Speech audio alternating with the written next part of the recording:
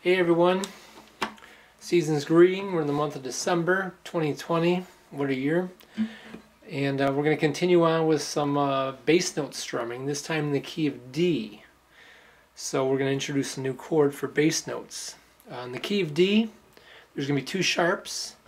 So you've got your D, E, F sharp, G, A, B, C sharp, and D. Okay, and we have to figure out the 1, 4, 5 chords because those are the most common chords that we'll be using for songs. Obviously, your one chord is a D, the first note of the scale. Count to 4, D, E, F sharp, G. That's your fourth chord. And so the next one up, A, is your fifth chord, and that's what we're going to be learning today, the bass note for the A chord. I play my A chord this way. This is how I learned. I put index finger on 3rd string 2nd fret or 3-2, middle finger on 4-2, ring finger on 2-2.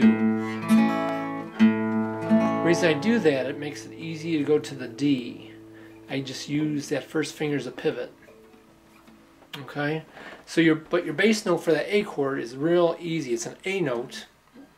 Bass note, primary bass note is always the name of the chord, and it's the 5th string open, so that's real easy. Okay, so in 4/4 time, I play bass note strum, bass note strum, bass note strum. Okay, and then just to play a quick chord progression, I'll play 2 measures D, 2 measures G, 2 measures D, 2 measures A. Okay, so it goes like this: 1, 2, 3, 4.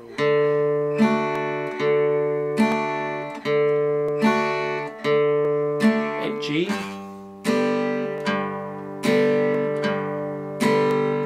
Back to D,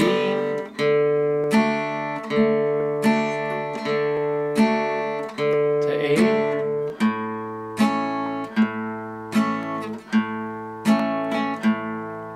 and D.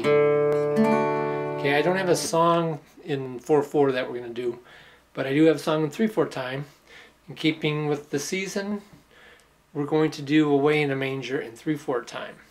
And last time I switched, I'm not going to go D to A, and the last time I'll go D to A7, which is just like that.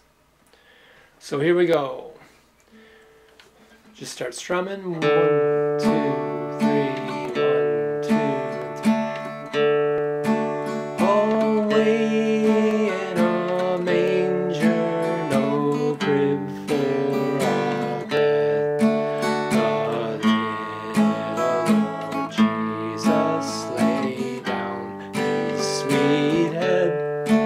The stars in the sky look down where he lay.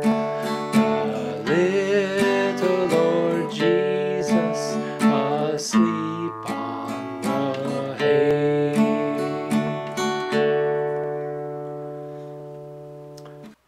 Okay, that last key was a little bit rough. It was a little bit low for me. So I could do a real simple trick to raise the pitch of the song, if I want to try that again, with this little thing here called a capo. Just clips right on. I'm going to put it on the 2nd fret, and I'm not retuning, so I may put it a little bit out of tune, but I just want to give you this example. So now it's made the string shorter. It's raised the pitch by a whole step. So now, instead of the sound actually being like a D chord, it sounds like an E, but I'm going to play the same chords as I just did. It just makes a higher pitch and be better for my voice. Let's hear how it sounds now. Away in a manger, no crib for a bed. The little Lord Jesus laid down his sweet head. The stars in the sky look down where he lay. The little Lord Jesus asleep on the hay. So it makes it better for my voice. It's not as low. If I want to, I could even raise it more and see. Away in a manger, no crib for a bed.